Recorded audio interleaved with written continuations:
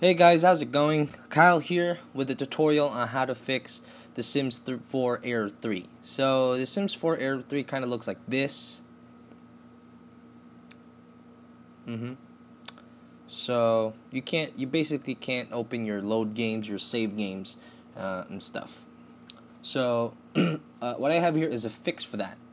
Okay, so what you're gonna want to do is download this from the description below that I have. And just open it. Go to this PC, Windows, Program Files, x86, and go to your Sims folder. And mine is a cracked version of the Sims 4, so just go to your Sims folder. I'm not sure if this is only applicable to the cracked versions, but whatever. You can do it if you have a legit version of yourself. So go to your Sims 4. So we're at this PC, Windows, Program Files, Sims 4, and then Game, then Bin.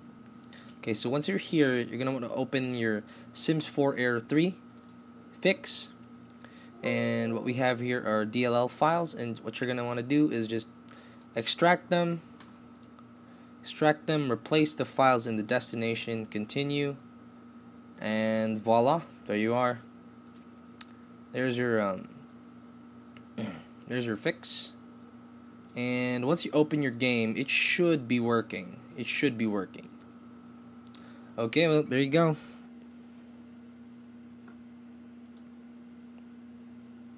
See ya.